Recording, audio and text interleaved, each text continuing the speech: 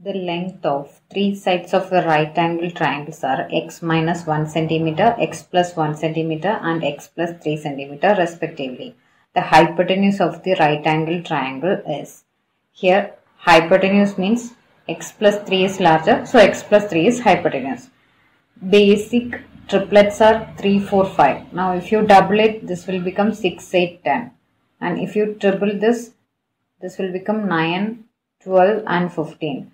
Now hypotenuse is 5, 10 and 15 here for these three. Now if you look at this, 10 is here. So put the value here, x plus 3 is 10 means x should be 7. So 7 plus 3 is equal to 10.